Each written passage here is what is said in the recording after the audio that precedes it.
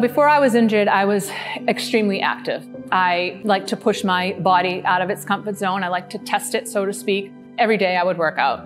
And having 3 kids, it was more of a sanity thing for me and my therapy, and I would just have that 1 hour to myself. I woke up with excruciating pain down my leg. I couldn't move. My disc totally just herniated and just blew all out, and it was hitting my sciatic nerve. And my whole fitness career just flashed before my eyes. I thought it was over for me. Here it is, this is it. I'm not gonna be able to work out again or teach again.